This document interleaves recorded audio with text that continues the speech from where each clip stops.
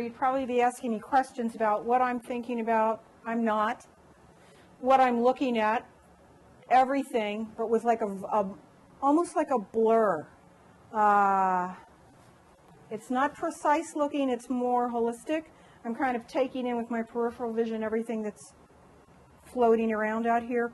Once I get these elements to a place that makes me happy, I'm going to remove them all and start using acrylics onto the clayboard so that there's an underlayment to these collaged on pieces.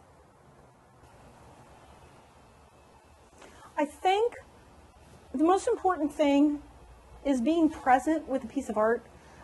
If you have a preconceived idea about what this is going to be and where it's going to go, you can short circuit yourself. I think a lot of making art has to be being present with what is unfolding, whether you like it or not, and trying to go with it as it unfolds.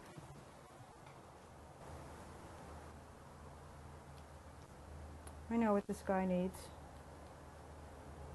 Belly button. All right, that at least I can get down and be happy about.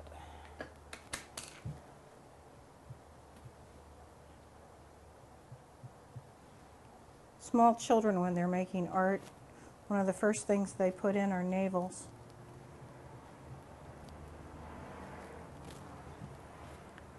Yeah.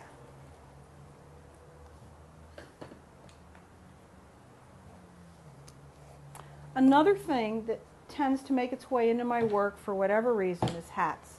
I'm always wearing scarves and hats of all sorts, berets, and inevitably, and this guy's bareheaded, which is incredibly unusual. So I'm about to find something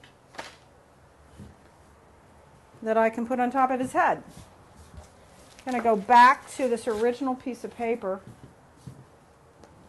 and I think I need to put the lid on my palette. Now that'll stay nice and dry.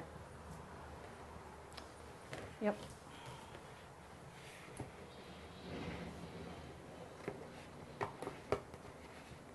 So this isn't a calculated move. Hats showed up a long time ago and has stayed. I'd love to tell you I knew it was going to happen next, but I don't know.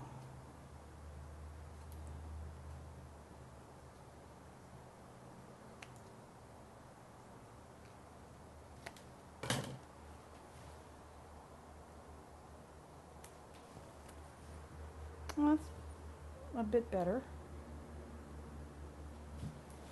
I think it needs to be darker though. So